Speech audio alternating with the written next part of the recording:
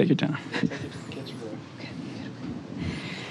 Coach, you guys don't like to make it easy on yourself there. 21-point deficit.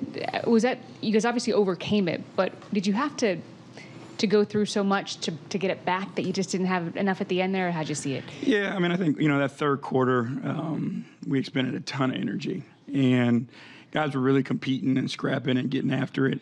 And then the fourth quarter came, I thought we were creating good looks for one another. They didn't fall. And then it felt like, we started to press because we wanted it so bad and got a little sped up. But again, our guys fought. They competed their tails off. Came down to that fourth quarter. We just didn't make enough shots. What was the biggest difference from that first half and specifically that third quarter? Like, they were getting in the paint a lot that second quarter. They only had a couple shots at the rim in that third quarter. Like, what did you see as the biggest difference there defensively? Our guys found their juice. Again, this no excuses, but this back-to-back obviously isn't an easy back-to-back.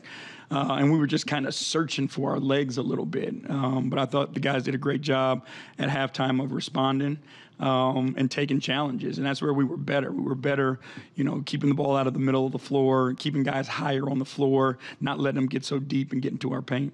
Another night where you had to rely on other guys and Craig Porter to come in and kind of calm, so to speak, like he does. Like, what do you make of what he was able to do out there? I mean, he's a good player. We're fortunate to have him. We know what we have in him.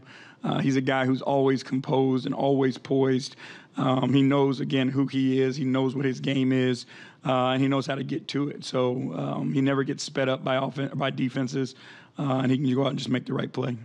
How hard is it for a guy like Jared Allen to have a game like he had to play last night and defense he had to play last night, and then to have to come out here and expend the amount of energy, both physically and mentally, to play the game that he did? He knows that when he's at his best, we're at our best. And he sacrifices of himself time and time again to go out and do all the dirty things that most people don't want to do and that most people don't recognize. I couldn't be more proud of his effort tonight. We had 18, 19 rebounds. He was all over the floor trying to help us win that game. All right, that's it. Thank you.